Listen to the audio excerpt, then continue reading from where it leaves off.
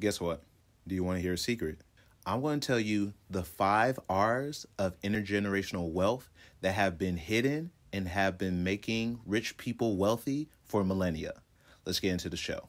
All right, so if you want to be rich, I'm going to break it down into 5 easy steps so that you can enter into intergenerational wealth. And they are the 5 R's of intergenerational wealth.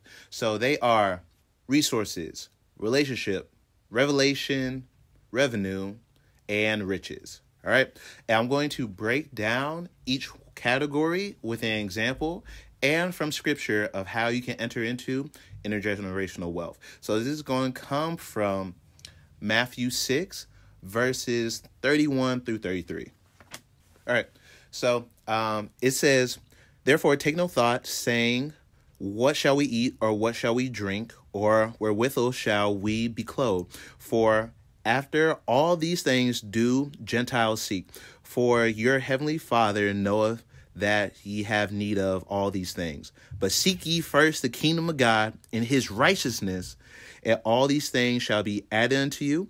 Take therefore no thought for tomorrow, for the morrow shall take thought for the things of itself. Sufficient unto the day is the evil thereof. Right? So there's an amazing book by John Bevere. It's called The Fear of the Lord. In The Fear of the Lord, it has promises of divine protection, clarity, direction, riches, honor, and life, right? So the Lord's like, hey, love God, keep his commandments, and you will be wealthy. And I'm going to tell you what seeking first the kingdom of God looks like in his righteousness, and how these things, when it comes to intergenerational wealth, gets added unto you. All right, let's start with seek first the kingdom of God and his righteousness. Christ's righteousness is his finished work on the cross. Jesus Christ came in the flesh, and he was crucified for every sin you have ever done, right? Because we are evil, we are sinful, we are not good people, but we must be born again, and we must repent and turn away from our sin and turn back to God, turn back to the Bible, and receive his finished work on the cross. Jesus died and was buried, and he was in the grave for 3 days. And the Father raised him from the dead by the power of the Holy Spirit, right? And he resurrected and was shown to the 500 witnesses and to his disciples. And he said to wait here. I will send you a comforter. I will endow you with power on high, and you will be my witnesses. And so this is the promise that he has given to the world, for the world cannot receive the Holy Spirit, grace. But only believers, only Christians can receive the blessed Holy Spirit, right? And this is how we get born again. And this is how we enter into intergenerational wealth, because God is a God of covenant to his children, not to servants, not to orphans, not to unbelievers or anyone who is not Christian. And that just is what it is, right? So I have entered into his righteousness by being born again and by confessing with my mouth that Jesus Christ is my Lord and Savior, and believe in my heart that God raised him from the dead, that I shall be saved. And I have received the baptism of the Holy Spirit by asking, Father, in the name of Jesus, baptize me with your Holy Spirit.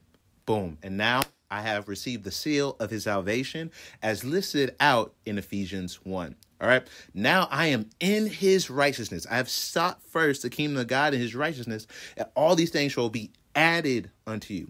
So I'm going to give you examples of what the 5 R's of revenue, relationships, revelations, resources, and riches looks like in the life of a believer, right?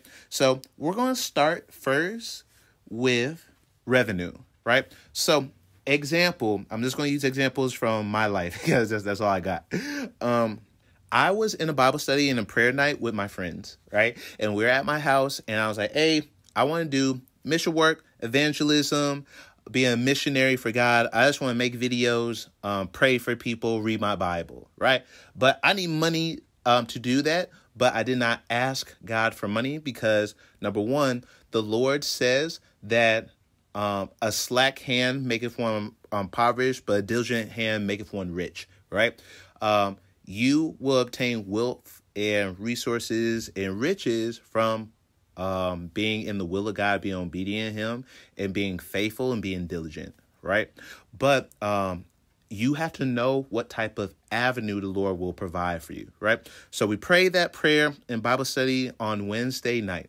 I think on Thursday or Friday of that week, I get an email from Google, and Google says to me, hey, we have a new program. We're going to give you $4,000 in Facebook ads, right? For Google ads for free, right? So right there, I did not have money. The Lord gave me money.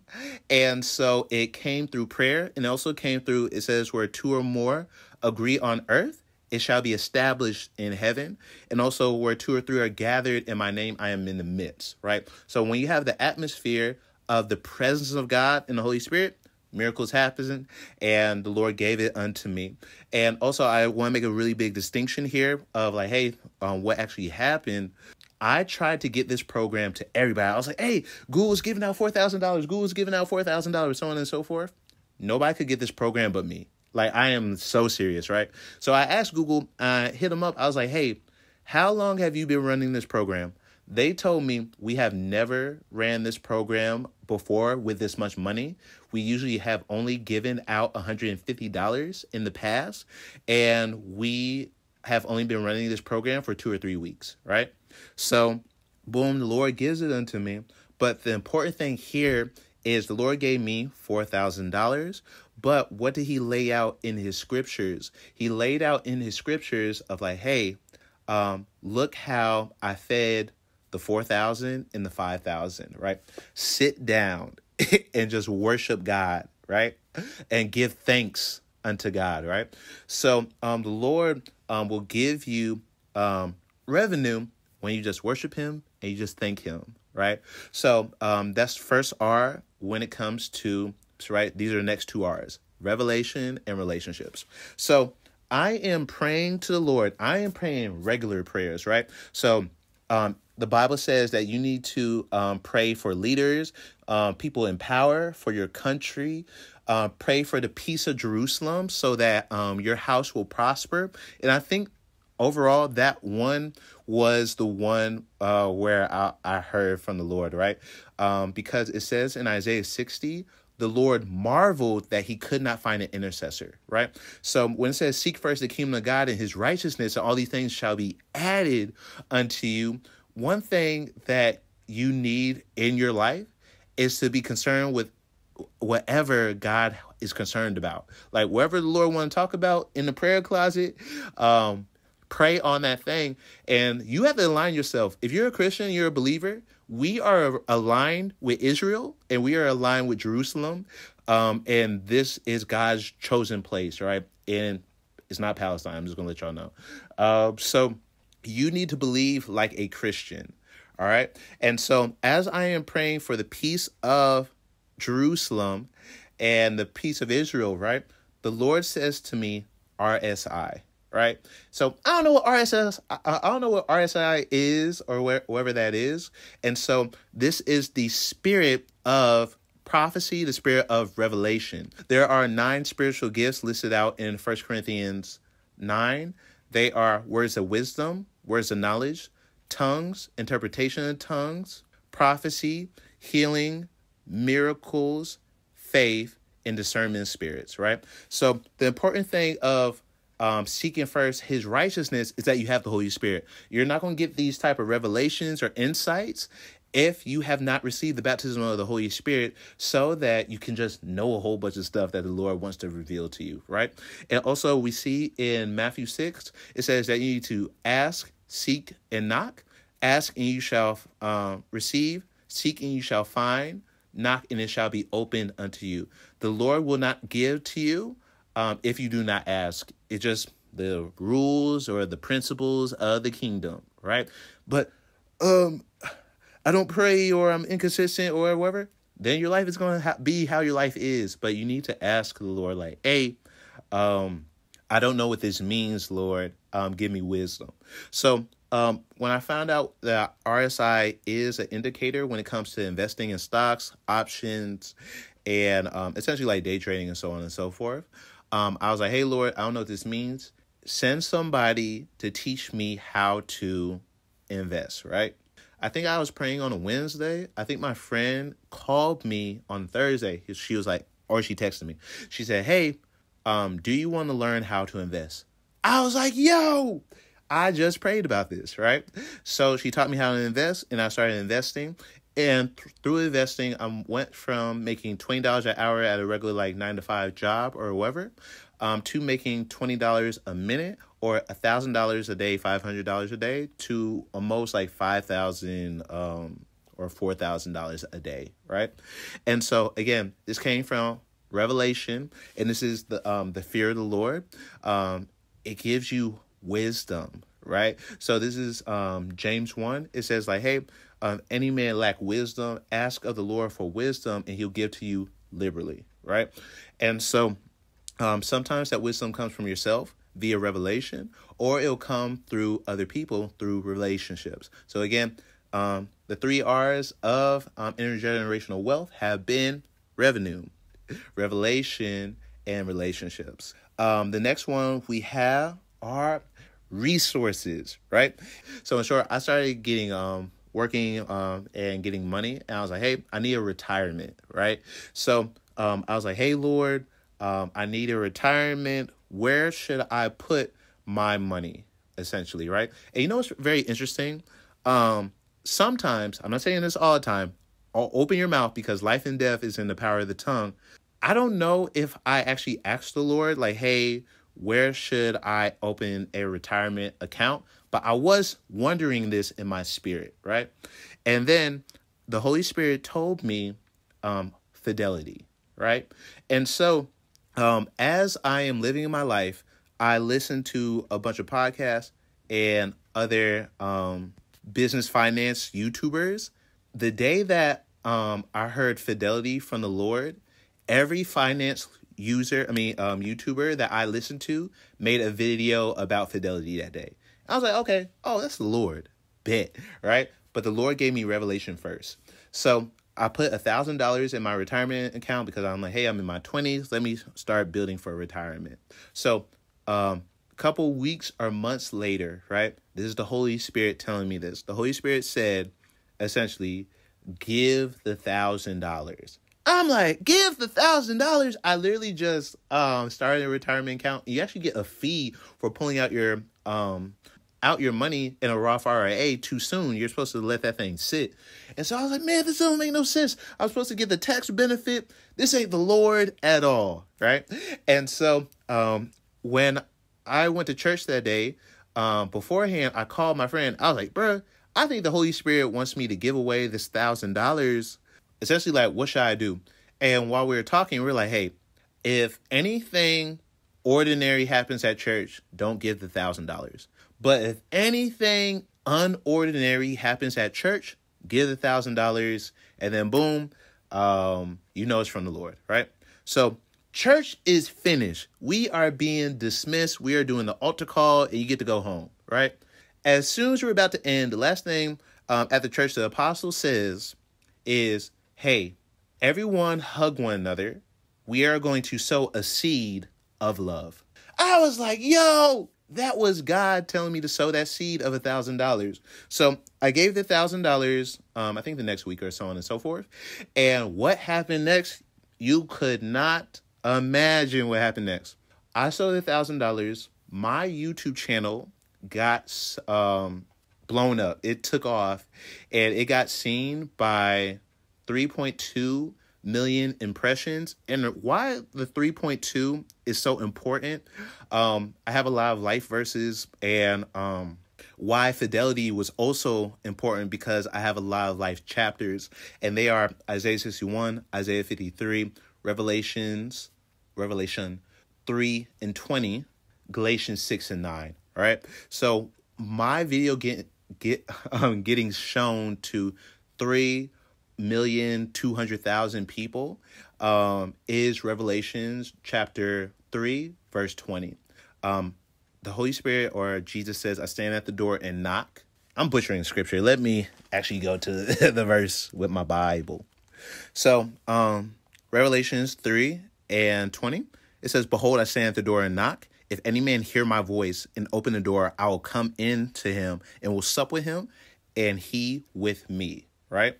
But the reason fidelity was so important is because fidelity means faithfulness, right? And so my life verse being Galatians 6:9 says that, "Do not grow weary in well-doing, for you shall reap a harvest in due season if you do not faint." And so my video took off. It got 100,000 views in 3 or 7 days, and it made over $2,000 when I sowed a seed of $1,000 that the Lord told me to do. So again, the Lord says that obedience is greater than sacrifice. And so when I gave that, yes, it was a sacrifice, but the Holy Spirit led me to do it. So again, no prosperity gospel here, but seed sowing is in the scriptures when it comes to Corinthians, where it says, "If you sow sparingly, you shall reap sparingly. But if you sow bountifully, you shall reap bountifully." And also Solomon, when he obtained his wealth and his riches and his wisdom, he gave 1,000 bulls unto the Lord, right? But again, the Lord has to tell you to do this. Don't give out of fear or obligation, but be a cheerful giver. So I gave. So that was revenue. And also out of that, also got a contract with, it's very funny, but it's called Thrive, a social media company. And so I get like $1,000 from them also from doing like really easy social media management. And I think it's not ironic or funny that the company is called Thrive. And I also pray to the Lord, like, yo, Lord, I don't want to just survive in this life. I want to thrive. Right.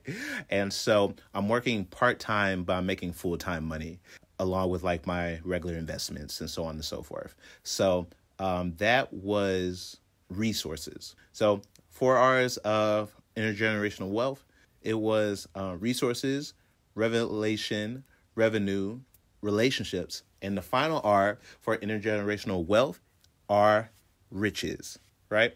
So in Matthew 6, it says, "Lay not your treasure on earth, where moth and worm devour, but lay up yourself with riches in heaven, where your heavenly Father is," right? So the worst thing, the saddest thing that a person could ever be or have that truly makes them poor is to only have money, right? And so the Lord says, like, hey, every man's work is going to be tried by fire on the day of judgment, if it be good or evil. So anything that you do in this life, it says like, hey, don't let your right hand know what your left hand is doing. Give to people who cannot repay for you or to you. Help the poor, help the widow, help the orphan. For your Father who heareth in secret will reward you openly, right? So in this life, it says anyone who has forsaken riches, possessions, lands, families for my sake will receive 100 times in this life with persecution and eternal life in the life to come, right? So you have to build a spiritual life where you are building up things where only God knows. No other person knows what you're doing. Only God can repay you. And so you do these things in prayer in secret or giving in secret. The Lord loves a cheerful giver. And so those are the 5 R's of intergenerational wealth, of riches, revelation, resources, revenue, and relationships. And so this is the kingdom of God, of his righteousness, another R, and what it looks like for it to be added unto you. Seek the Lord in prayer, repent and believe, and turn from your sins, and just be a good follower of the Lord. All right. So if this video has been helpful to you, make sure to check out the next video on screen, where it's why are evil people rich and God's people broke? And the next video also, why you should never pray for money. And so hit that like button, hit that subscribe button, and comment below. And if you feel like giving unto your boy for your intergenerational wealth, well, yeah, Lord.